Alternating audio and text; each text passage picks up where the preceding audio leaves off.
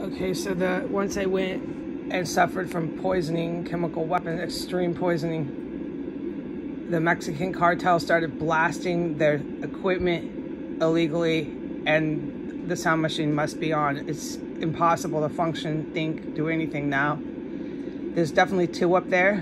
When I went out, it was green light, go out. It's about 35 degrees in the house.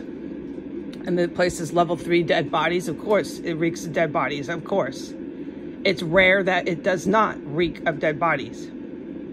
All right, so that's been confirmed. And I go into the bathroom, everything reeks of dead bodies anywhere you go. Okay, confirmed. Close the door. As I'm closing the door, terrorists is racing behind me and above me. They're following me and over my head.